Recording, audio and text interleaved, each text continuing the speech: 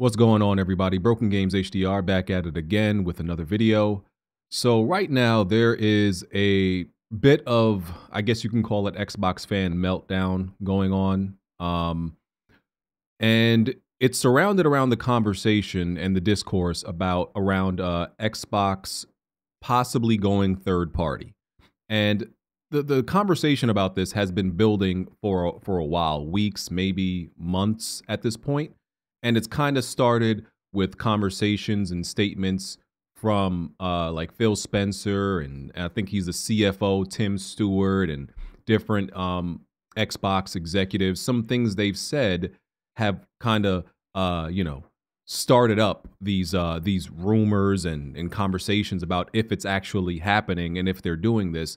And I'm not gonna lie to you, up until this statement that I'm about to talk about, which has set Twitter on fire, I thought most of the conversation was embellishment. I thought it was sensationalism, just exaggeration, because when it comes to anything in the console war and console conversation, everything is exaggerated. So that's why I haven't even really talked about it. If you notice, we haven't talked about it on Weapon Wheel. I haven't really brought it up, the whole third-party conversation. Because I'm like, Xbox is not going third-party. I didn't even take that news seriously. I brought up like Hi-Fi Rush and Sea of Thieves possibly going to other platforms, but I didn't necessarily believe that Xbox is going full third-party. I still don't necessarily believe it. I think, as of right now, I think at worst, a lot of their games may be timed exclusives and go to other platforms later on. I still don't believe all of their games are going multi-platform. I don't believe that. I still think there is a bit of overreaction to this. I truly do believe that, right? I think some of this is a bit overreaction. So first, I kind of buried the lead there, I guess. So a few Xbox accounts are reporting this, and I tried to find the original source of this. I can't, but Idle Sloth 84 is a Xbox fan account, and his stuff is like very reliable. So it says, according to ZeniMax, a ZeniMax employee, Sarah Bond, who is now the Xbox director, will speak in spring to explain the change in Xbox's strategy regarding Hi-Fi Rush, Sea of Thieves, and other games going multi-platform. So where there's been smoke, there's some fire, right? And my take is, and I still stand on this, I don't think Hi-Fi Rush and Sea of Thieves, and even a few smaller, less popular titles going to other platforms is the biggest of deals. I don't. Like, those games are cool, but those aren't like the biggest AAA titles. Now, if we ever get to the point where like games like Halo, games like Gears, games like Forza, like the tentpole staple Xbox games that are literally synonymous with the Xbox brand, when we get to the point where you see those type of games on PlayStation or Nintendo, then I would completely understand the Xbox fan base going full panic mode. If you care about, because some Xbox fans may not care and don't care. As long as they get the games, they don't care about it going multi-platform. But a lot of the hardcores, the hardcore fans, this is not good news to them. So, like I said, to me, if that happens, then they've jumped completely out the window, and you might as well, consider them a third party. Essentially a third party. Yeah, they're a third party developer that just, as of right now, just happens to also make consoles, also make boxes. And it's, look, I don't know what people thought was exactly going. There was going to be some consequence for Game Pass. There was all this talk about, Game Pass is the future. Game Pass is the product of games not being bought on Xbox. I need y'all to understand that. That is what created, that's the catalyst that created Game Pass. Games not being bought on the platform, them not being able to sell the numbers that PlayStation or Nintendo does, regardless of the fact that Microsoft is very rich, richer than I don't get into like the numbers and how much revenue or profit each company makes. I honestly have no idea. That type of shit doesn't necessarily matter to me. But they're very freaking rich. They make more than Sony, I'm sure. Do they make more than Nintendo? I would guess. Like I said, I don't know. They're very rich. But that doesn't seem to matter. They still seem to be beholden to the same things that other platforms are beholden to, and it's the fact that they need to make money.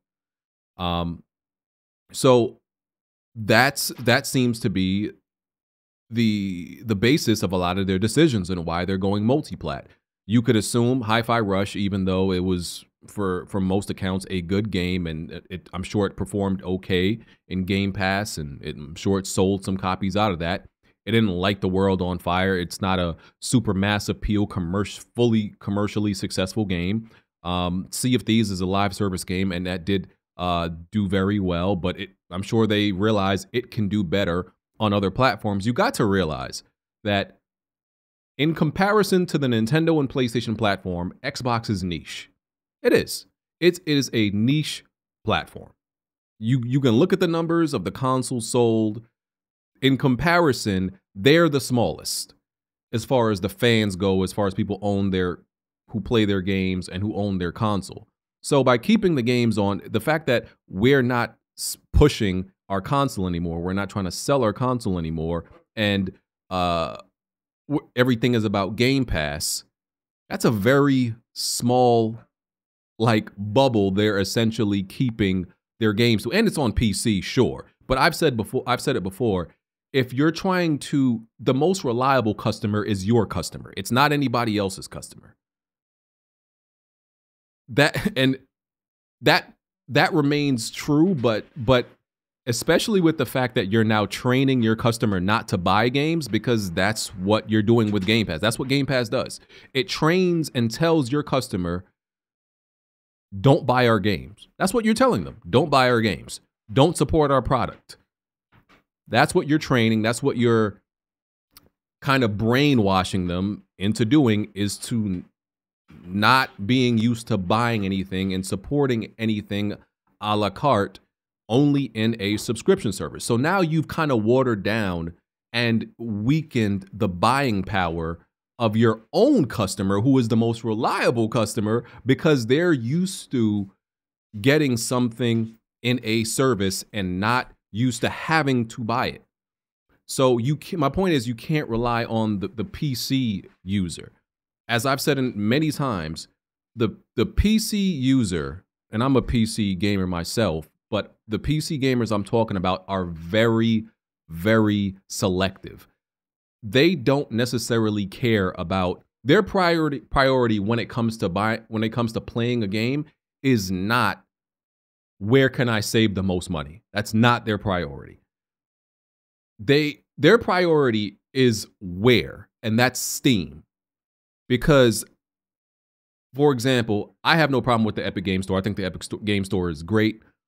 But there are some PC gamers out there where a game could be full price right now on Steam and free on the Epic Game Store. They're going to pay for it on Steam. They don't care if it's free. They're like, no, I'm going to pay $50, $60, $70 on Steam to play that game only because I prefer to be here. So that's who you're relying on to grow Game Pass, and that's kind of been their strategy. Yeah, that's not going to work. So that's failed. That's I'm not going to say it's failed, but that's why you know that subscription services, as reported, have completely plateaued. Even though, once again, Microsoft has all this money, they can probably subsidize Game Pass forever. They still probably have goals of where they want Game Pass to reach. It probably hasn't ever touched 40 million yet. Probably hasn't ever touched 40 million yet. You gotta realize that, right? It's probably somewhere at the most high 30s, and it goes up and down. There's ebbs and flows, so it's not like this stable thing that stays anywhere. So it's like that you need this thing to keep growing, and that's not essentially working for them, right? It's plateaued, and then you've essentially completely killed your console sales by telling people, by going with this strategy of telling people, hey, you don't need to buy our console, you don't need to buy our platform, just go play it somewhere else, go play it on PC or whatever, wherever it's available or going to be available. That's not a great strategy, because now you weaken the console and its ecosystem a little bit. Telling people it's available here also, if you want to go here, is one thing. Telling people, yo, don't buy our joint at all, and the console is irrelevant, is another thing. Because like Microsoft being used to, selling software, non-gaming software in that manner, they're trying to do that with games, but there's a consequence to that. Maybe they don't care, right? Because to them, it's somebody playing, it's engagement, it's money, it doesn't matter to us. But to the hardcore gamer, once again, that's not okay with them. So it's like they placed all their bets on this one thing, which is Game Pass, because that's the identity of Xbox now. It's just Game Pass, and it's their whole identity is, and their whole selling point is, hey, you don't have to buy our game. You don't have to buy our game. That's our whole identity now. There is not necessarily anything unique. It's not like the games itself. That's the games itself. Is not like the unique identifier with Xbox. When you think of Xbox, you don't necessarily think of one game or one type of game or any standout games or IPs, really. You might be able to still argue Halo or Forza or something like that, but it's not like that anymore. It's literally just Game Pass, and that's not really your subscription service in gaming can't really be your identity. That's not a good identity to have. It's not. So they're kind of floundering because they have all this mixed messaging coming from Tim Stewart and Phil Spencer and all this stuff. It's confusing the fan base. What direction are you going in? Because one day you say, oh no, our games aren't going somewhere else, and we hear from somebody, oh, they are, and then it's not, and then they are. It's like, bro, what is the messaging here? What is the truth? What's the truth? And it's like, bro, it's like the Xbox fan base, not only them, but this is the topic of Xbox and Game Pass right now, because PlayStation fans do it too, where they just believe everything, like every narrative that's created by the overlords. Console sales don't matter. Oh, only software sales don't matter. Console sales don't matter. It's only about engagement numbers. If y'all had any brain or any spine of your own, you would not just all willy-nilly believe all these narratives that they are throwing at y'all. There is no way you can get me ever to believe that engagement numbers, specifically in a single player game, will ever be more important than actual sales. That is madness to believe that. And some of y'all really be falling for that. Game Pass is not this all alluring product that Xbox fans think it is. It's not. It is a glorified backlog. It's a glorified backlog that saves you some money. But the fact, y'all gotta realize, saving money is not the biggest priority for most people when it comes to games. It's not.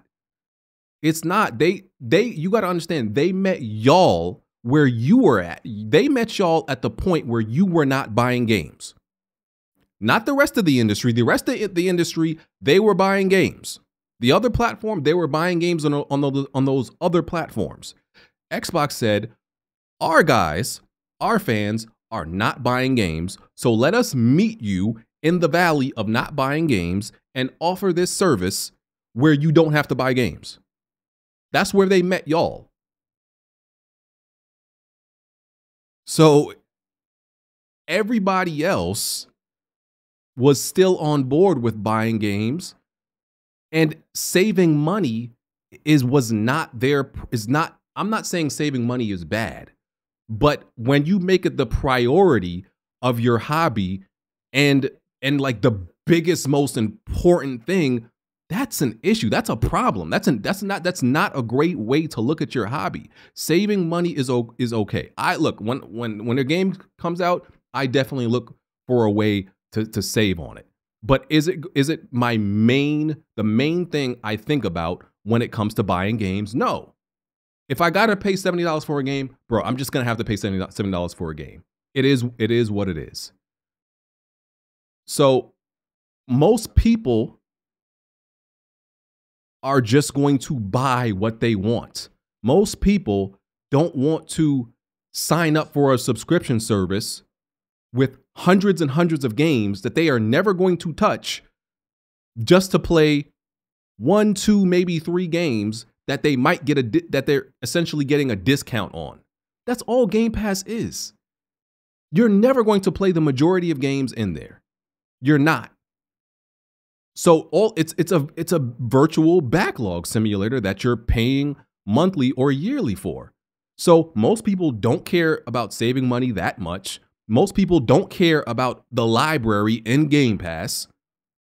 Most people just want to buy the individual games that they care about and call it a day.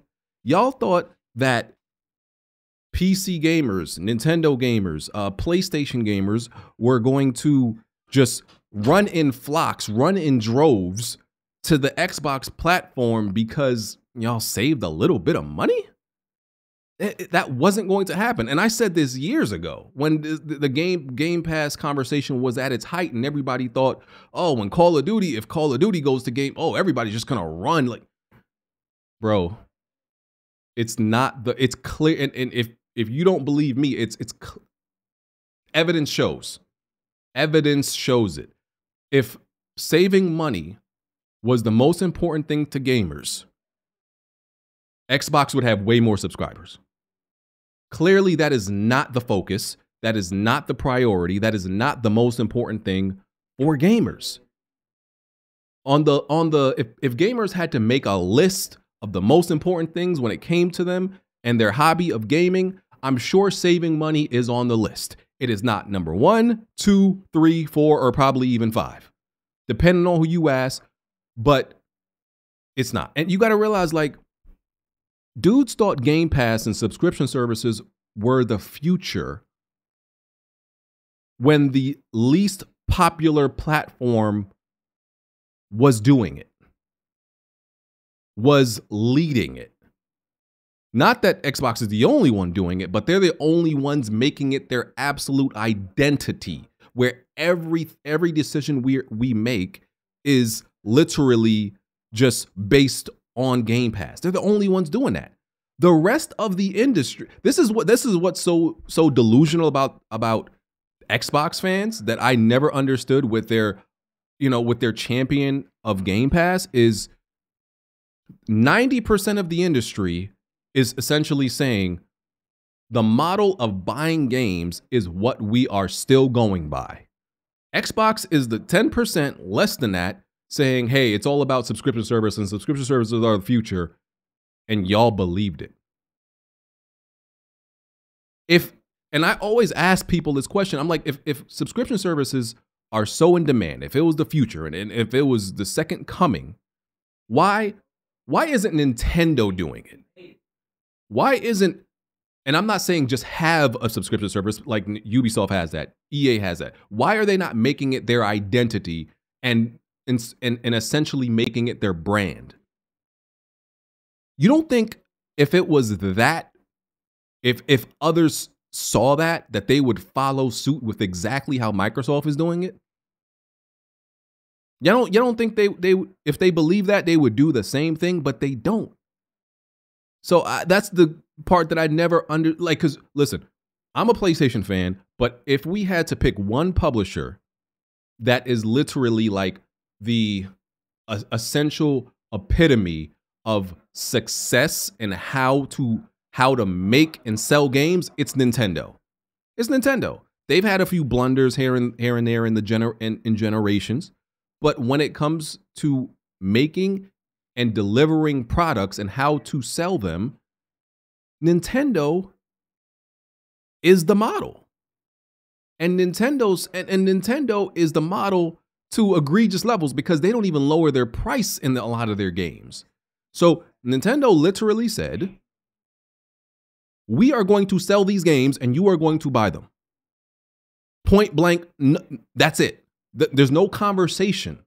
We're going to make these games. Buy them or don't. And people buy them. And that's the law in the industry by most accounts, and that's the law that people abide by. So Xbox being the smallest brand amongst the three or whatever, why did you think in being the minority that you were going to lay down the law, that you were going to suddenly change the landscape and lay the rules and the law and the parameters of how this works? You're not in charge. Xbox and Microsoft are not in charge of gaming. They're not. If we're being real, it's Nintendo. So that's the delusional part. Like, bro, that the fact that y'all thought y'all were in charge and make the rules is insane. You're not in charge, bro. You don't make the rules. Why did you think you did? Microsoft dangled a little carrot in front of you, say, hey, you could save a little bit of money, and suddenly y'all brains just fell out y'all ears. And now y'all are finally coming to, like, y'all are suddenly having an epiphany and coming to a realization that, hey, this might not have been worth it. If you care about this, once again, if you care about a console having exclusives and having an identity and all those things, if you cared about the games individually themselves, listen, and people didn't want to listen. I told people when I saw fans, and it's clearly specifically Xbox fans, when I saw them saying that they weren't going to buy games that were worth it, by the way, clearly worth it, cheap games to begin with. I remember specifically Death's Door. Death's Door was like a $15 game. And I remember seeing a comment that said, I'm not buying this unless it goes to Game Pass. I knew it's $15. Okay, and that's an indie game, cool. But then we started seeing like games that were clearly worth it, quality AAA games, and people being like, I'll wait till it goes to Game Pass. That's their mindset now. It's not their mindset is not, I should buy this game. I knew it was over. I said then, some shit gonna hit the wall. I don't know what it is, but something is going to hit the wall and bounce back, and it's gonna have negative effects. And I said, the industry is going to, will always like, nature will always heal itself, right? It's like gaming Darwinism, I've called it before. Game Pass is a disruptor, but one of my issues I had with it, and is I think it essentially kept IPs, games, and projects. It brought them to fruition, and it created games that otherwise wouldn't exist, otherwise wouldn't get played. That's the concept of Game Pass. And some people thought, oh, that's great. Is it? Is it? Because the industry will tell you when something is not wanted. Nature will heal itself. It will course correct. It's like the same conversation with games as a service. Now, I'm not against games as a service. A lot of people are. But I believe that if games as a service is this thing that should die off and should not exist, nature will essentially correct it, and it will die off, and the industry will course correct. It will change the path that it's going. Eventually, it may take a little while, but eventually anything that is bad for the industry, it will die off. I believe that. Y'all remember, what was it? It was like, there was a lot of bad practices in online gaming. Like loot boxes, you damn near don't see those anymore. What's the little code, the little online code that used to come in the multiplayer games? I forgot what they were called. You don't see those anymore. A lot of these practices die off because the industry kills the fan base, the consumers eventually kill them off. So the industry will always choose what works for it and what doesn't.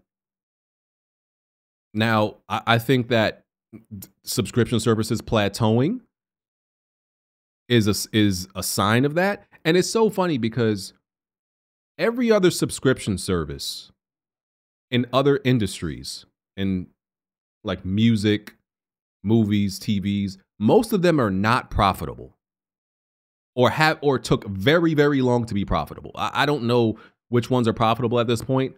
I think I heard Spotify might have reached profitability recently. I'm not sure, but most of them weren't and have not been profitable, right? And I get Xbox says that Game Pass is profitable. Phil Spencer has made that claim. Listen, the man said it. He knows the numbers. I don't.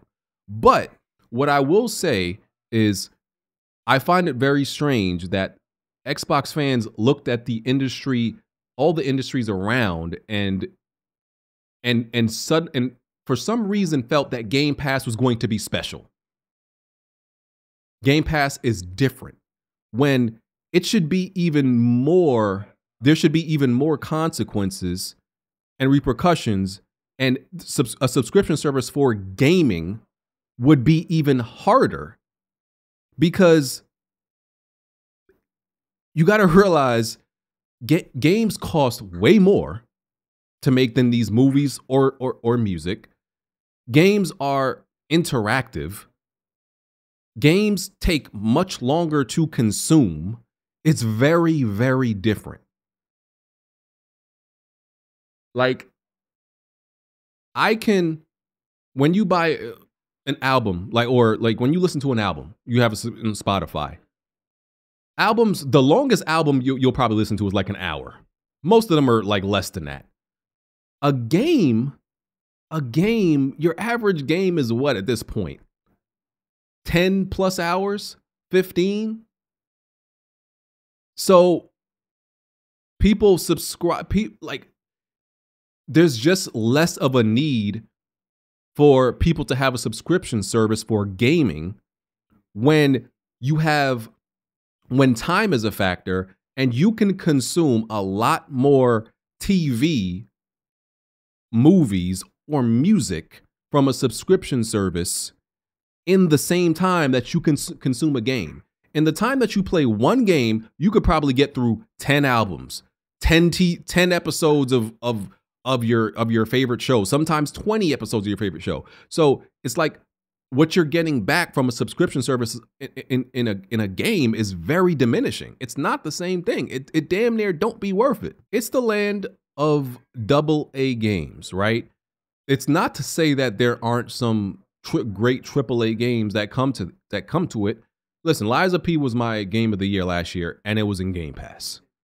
But when you look at the highest rated, best-selling games each year, it's not a whole lot of Game Pass games in there. The games that the mass consumers want the most, that people want the most, they're not in Game Pass. Those are not the games that people want the most. They're not in there.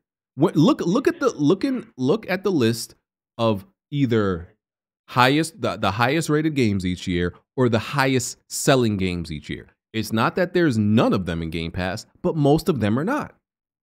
They're not day one. Not day one. So subscription services are great for catalogs, older games, but that whole day one thing, outside of Xbox first party, all you're getting is some, like, at best, some maybe decent AA games that people probably would have waited for a sale anyway. You're not getting the top of the top quality games. You're not. Sorry to inform you. You're not getting the best games in there. And let me say that I'm not saying that like Xbox's and Microsoft's strategy is wrong. Not saying it's necessarily. I think they were a little bit too overzealous and aggressive when they've gone all in on Game Pass and like kind of ignored everything else. But I don't think their strategy was wrong. They were just a little bit too, overzealous. But I think the Xbox fan base, as I've always said, they're like dying for validation.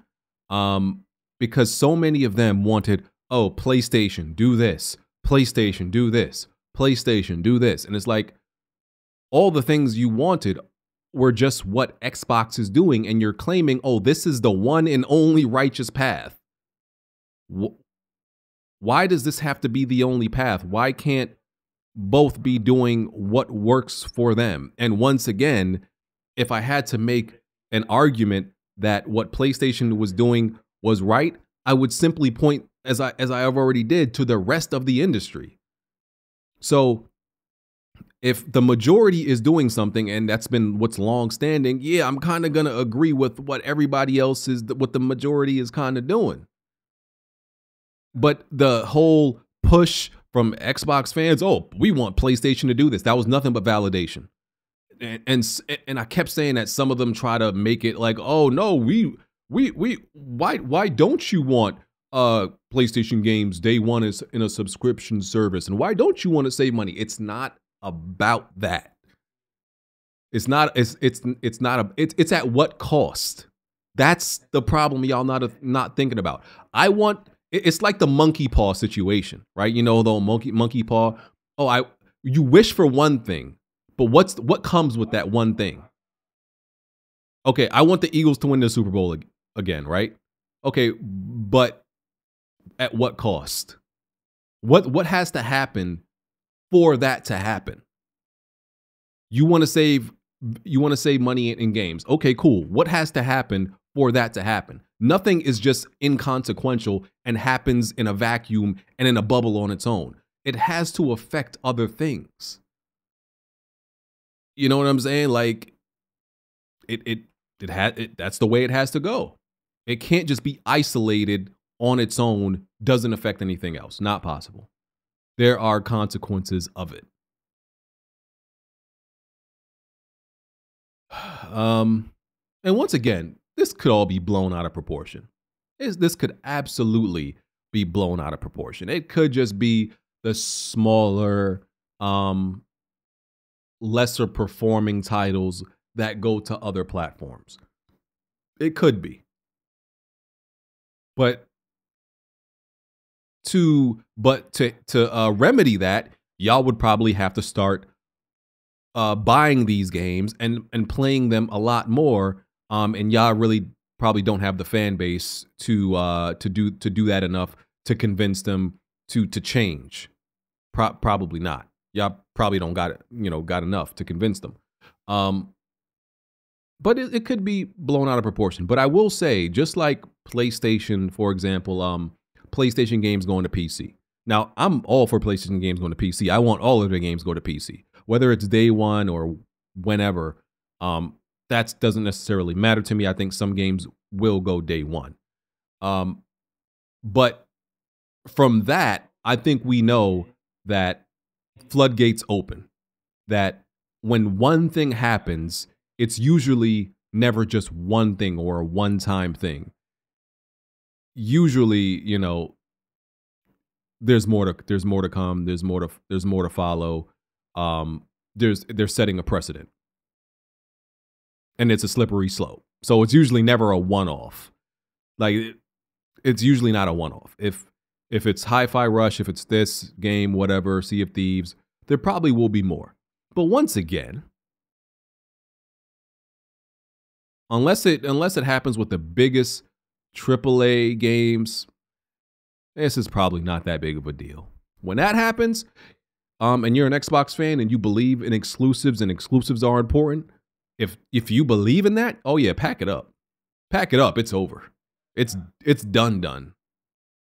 Pack your bags, leave. It's over if that happens. And the last thing I'll say is there have been a lot of false prophets, on the Xbox side who swear that everything that Xbox was doing and the direction that they were going in was the right way. Oh, this is the right way because I know this, and because I got my GED in night school, and you know, I got a certificate in Twitter University, and blah blah blah. False prophets who don't know anything, never took a business class, don't have no degree in nothing. They know absolutely nothing. They just talk. They're just puppets. They're puppets. Literal. I don't use the word a lot, but they are literal shills. And y'all know who I'm talking about. Oh, I ran the numbers myself. I subtracted 1. I added 2. I did the division, and I used the Pythagorean theorem. And look, I did the formula myself. And they don't know nothing. And these are the dudes with the biggest audience who talk the most. They know nothing. And that's the problem. Never trust anybody who thinks who pretty much says they have the answer to everything and they know everything. I'll be the first one to tell y'all, I think I'd be right about a lot of stuff. But when it comes to certain things, I'll be like, listen, when it comes to like stuff with like financial statements and financial reports, and I don't know nothing. I could look at Xbox financial reports right now and I couldn't tell you nothing. I probably wouldn't even understand it aside from some basic things. I know game sales. I know games. I stay in my place. All these all-knowing prophets that swear they can break down anything, and they were breaking down, spending hours and hours reading 500-page documents in the acquisition in the Activision Blizzard acquisition, and they were lawyers, they were mathematicians, they were nuclear physicists. Oh, all them dudes, yeah. They looking pretty stupid now. I'm out of here, y'all. Hit the like button. I'll catch y'all on the next video. Follow me on Twitter, watch Weapon Wheel. Hit the notification bell, all that good stuff. I'm out. Peace.